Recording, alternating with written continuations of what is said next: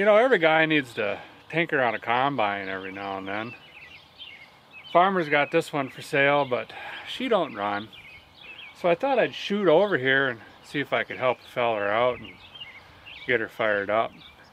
Them running machines, they bring more money, you know. The good news is, it hasn't run in years. And the bad news is, last time I worked on an International 915 was, well, never. And I know absolutely nothing about them. You know, my dad had a 615. Well, maybe it was a Massey. I don't know. What I do know is I threw a croissant wrench to the side glass there. In my defense, I was trying to get her up on the top step. No, I was trying to hit my brother, actually. But anywho, let's go ahead and do the 197 point walk around and see what it's going to take to get this old dinosaur fired up.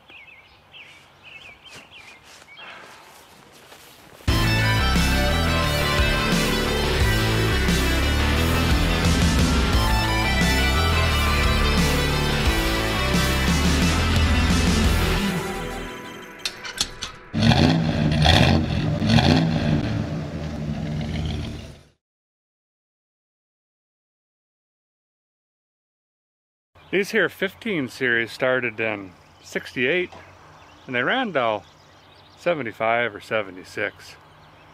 Started with the little 315, then went to the 615, 715.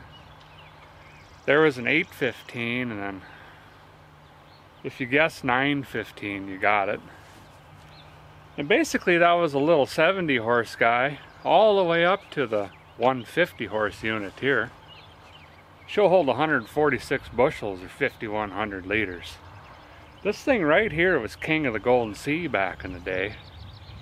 If you have one of these parked in your yard, probably had the marshmallow vest, belt buckle, and a Silverado with them dual antennas just whipping. Basically everything I want. These were a really, really good machine. If you got a grain header on them, including that all the way back to the straw spreader, you're looking at 34 belts and chains on this puppy. I mean, how's your brain now? Definitely gonna need some help on this one. So I brought Brad with me. What do you think so far? Looks good. Looks good? Yeah. Oh, I'm glad you're confident. Well, let's walk around this thing and see if we can figure out what we're working with. This seems fine. We got 14 backup lights. We got more wrenches in the garage. Dad, we got a pickup tire. What's this thing? I don't know. That's spec. 36.9 pounds. Good enough. Wow. Oh, yep, that's probably good. Should be a fuel tank in here. Yep. We got fuelage. This seems fine. Forget about that. No battery. And both the cables are black, so that really helps. And then the fuel tank, she's running an electro-digital pump over here. So we'll have to figure out if that works or not. You know, since she's got a corn header on her, guy's gonna go on ahead and guess she ran corn last, but we'll see if we can tell. That runs your shaker deck. Oh, here's that deck up here. She wobbles around. Here's your screen. Oh yeah, see that back there? Yeah, she ran corn last. That all looks pretty good, actually. Let's jump up in this thing and see what the cabin's gonna tell us about it.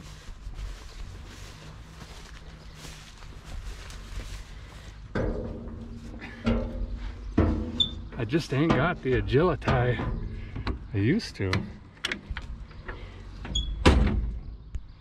Oh, smells like a wet grain bin and Grey Poupon. Oh, we got keyage. That's good. She's a pretty complete little unit here. She's got the Hydro-Matic on her. You know, boop, boop. Should be a 3-speed. Yep. So here's your speeds here. For the neutralis. Throttle. Yeah. Brakes. Ooh. You know, there's nothing. You don't need them. But everything's looking pretty good. No hour meter on these? Wow, I just can't believe it. You know, this giant cab size, and then the AC, this was the big updates on the 15 series. And you don't want one of these or two of these in your teeth. You just need 15 of them blowing on you. What have we got? 3-speed fan? I'll be dipped. Really not much else in here. That's a plus. I don't even think that's been used on. Might need that today. Nothing that's really got a date on her. Pretty good looking cab, actually. Oh, mirror even works. All right, we'll crawl up to the engine. Brad's up there with the lid open. Should be a 304 or probably a 345 International. How'd you get up there, danged old billy goat?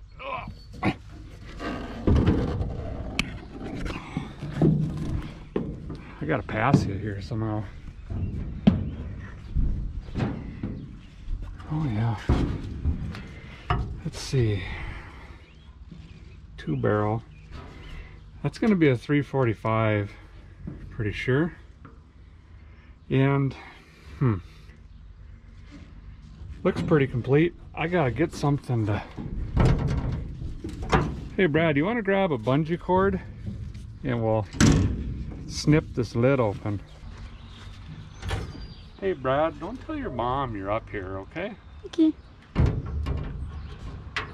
Let's see, what do we got? Will this hook onto that? That does absolutely nothing. Maybe we gotta bring it all the way around the unit. You know, maybe bring it over here and then bring it back. Like that. There we go. Okay, so that means the hydraulic pump should be over here. My legs just bound up in these dual stacks. Yep. There's the pump tank. There's the pump starter, the old reservoir tank. We'll check on that. And basically I'm just sitting on top of the engine now. It's down here. Oh, let me get a better angle at that manifold. We're going to be tinkering on this anyway, so I'm going to have Brad take off the old inspection cover here so we can shoot right in and get access to the engine. And I'll start tinkering on the other side.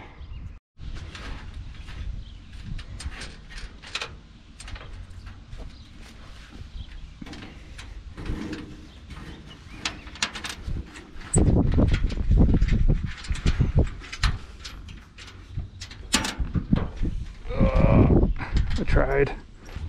So this is what I saw from up top. This manifold used to have cracks on it, but she's clearly been fixed. So I'm gonna do the right thing and just leave this alone. This looks fine. We ain't gotta worry about that. We'll probably definitely end up throwing some plugs in it. First we'll see if we can get her to turn over by hand. And then we'll do the usual. If it spins, we'll try to get some fuel on her. Figure out the battery situation. See if the starter still turns it over. Check on the fluids and then, you know, we'll just see if it lights off. This does have a governor on it. Hopefully that's all tip-top. Probably not. That's fine. Well, since there's 97 belts on this thing, I think a guy can just bind his arm up into here and just pull on this fan and see if we can get some turnage.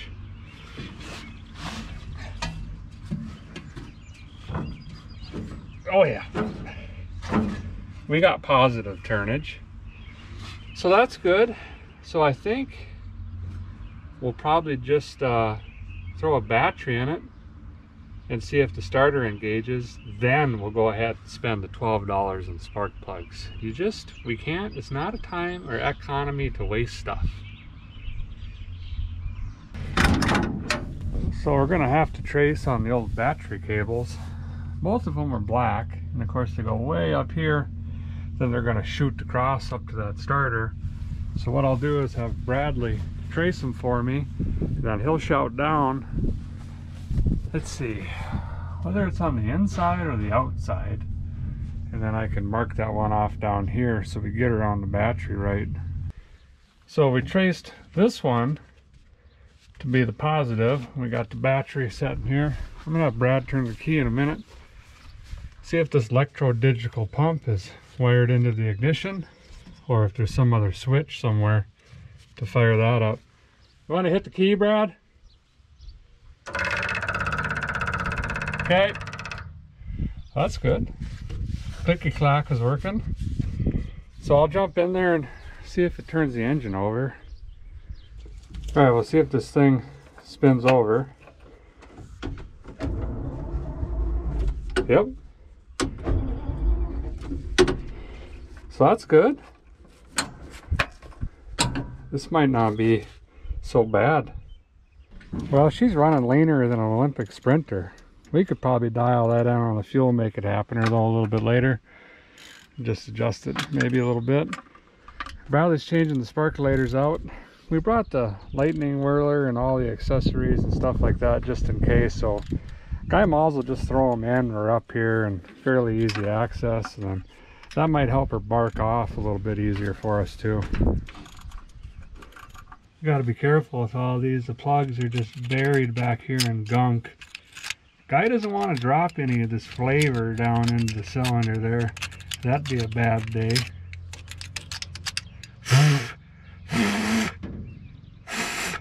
This side's a little more difficult. Boyd'd probably fall in there and work his way out of the bottom somewhere, but same story, old AC Delcos. At least when they were put in, they did all 8 and just didn't do the front 4 the easy. I'm gonna work these in over here. Take me a little bit, especially this one, you know, down in there. I finished the sparkulators up, and since my face was wedged down in here, I noticed she's got a new Fram filter on it. So that can't be but more than a few years old.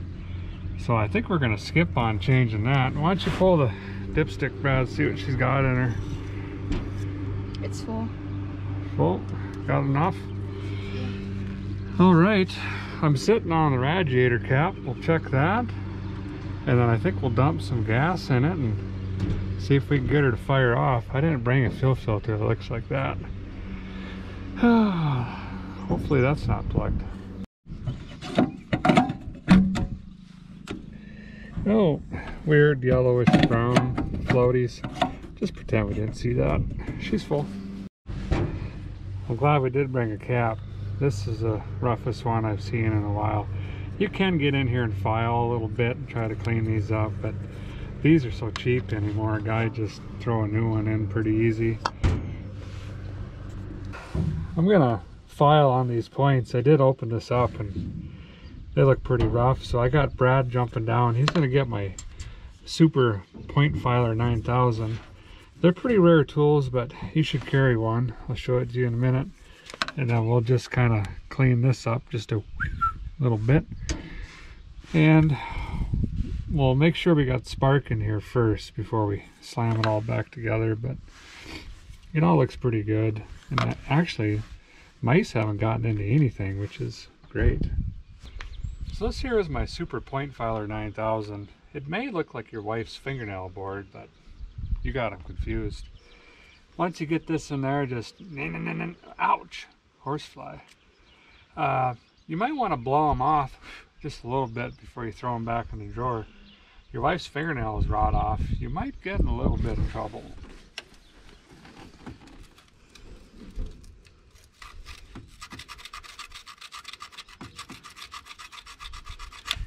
Yeah, like that. Spin it around. Get a tickle on the other side. and then just pretend to blow it off. Brad's up there in the cab there. We're gonna do this the old school way. I didn't bring much of anything for tools. Great. So one of three things is gonna happen. I'm gonna get shocked. I'm gonna get shocked and verify spark, or nothing. Okay, crank it over. Okay, stop. All right, we got spark.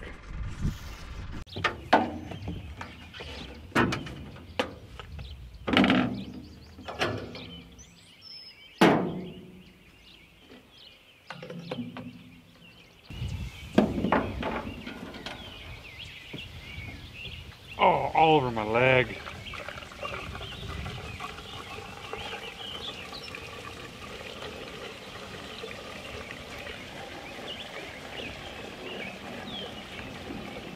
We're gonna run this fuel pump here and see if it'll suck up some fuel. Got fuel there. Should right away. Hit the key.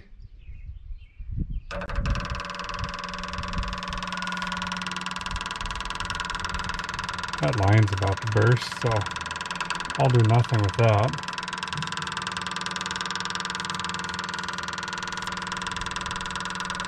I think we're good.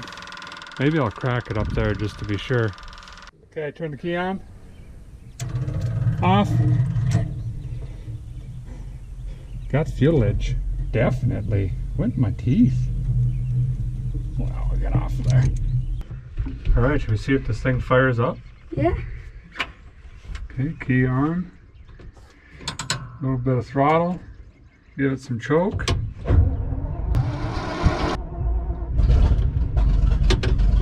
There it goes.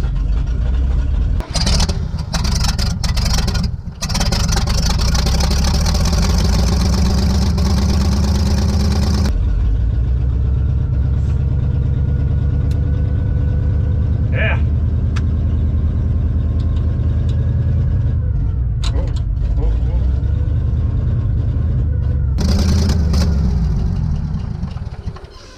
Uh-oh. Can't be good.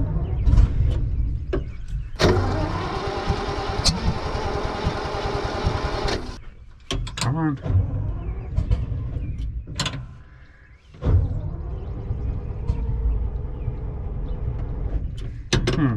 More choke again?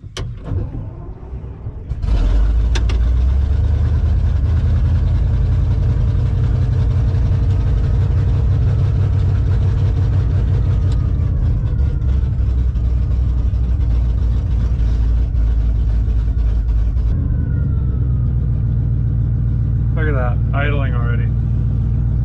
It says we got oil pressure. It's charging. Fuel gauge might even work, barely up. Let's give her some onion. Oh yeah.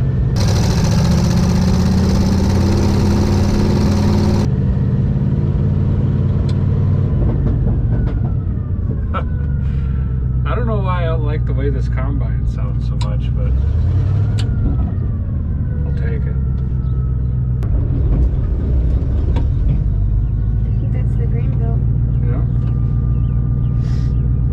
That works. I think we're low on hydraulic. Let's go throw some high trans in her and see if we get this thing to move. This thing here is a good machine. We didn't even have to hit it with the laughing gas or anything. She fired right off. I got no movement in her. I got no hydrostatic action. So I think it probably just leaked all the oil out. It's sitting in just a lake of oil. So I'm going to take a couple gallons up with me and top off the high trans and then see if we got some play in her. Alright, should be some jugs back there. Got some crows. Well, she is drier than a mummy. So I'm going to dump 58 gallons of oil on this thing and hopefully that works, because I don't have filters and I definitely don't know nothing about this pumpulator down there. So here's hoping. Put the dice in here, huh? Yeah. Yeah, she's official. Should we go for a cruise?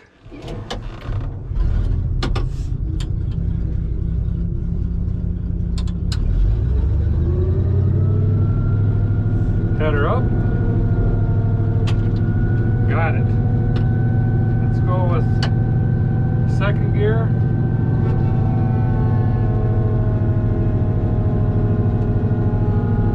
We didn't adjust the mirrors, Bradley.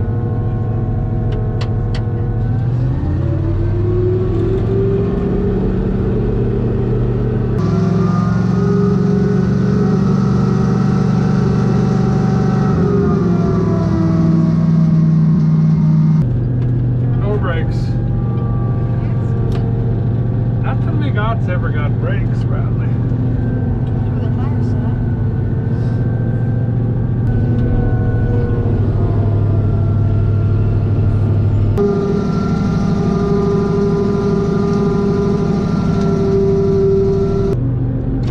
Water temp ain't moving, but I don't think that's hooked up. Turn on the fan. Nothing. There we go. Let's just put the hammer down.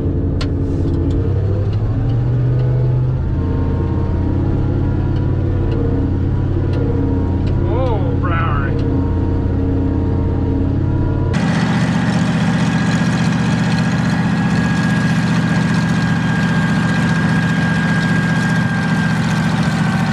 Takes a lot.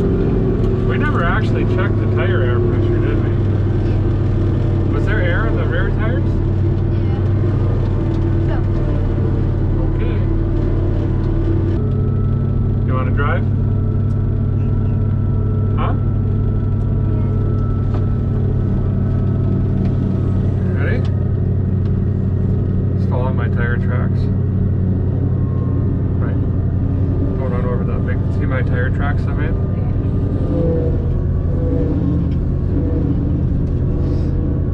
I think you could be a farmer yet, but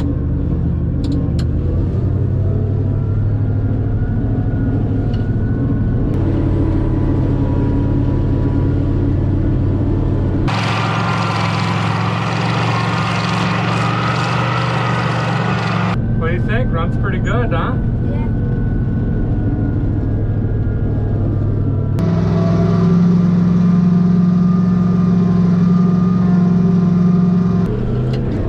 Whoa, whoa, whoa, whoa. There, guy.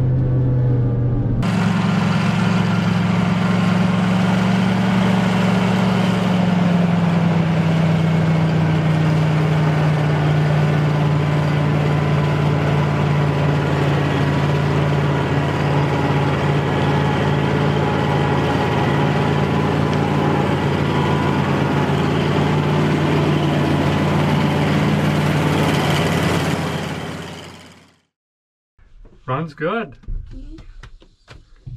What was that noise? I don't know. Get out of here before we hear weird stuff.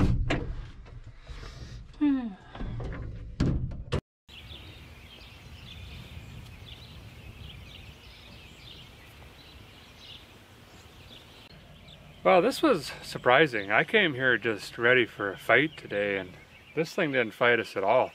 Topped her off with some high trans, basic maintenance, and Bradley sent her, gave her all the onions out here for a bit.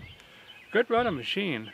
She's got a high trans leak somewhere there, but you just keep topping her off. Hopefully the farmer could sell her and get a few bucks and move on to the next one. Did you have fun today? Yeah. Awesome. I had fun driving it. Good. You did good today. Let's go get a steak, huh?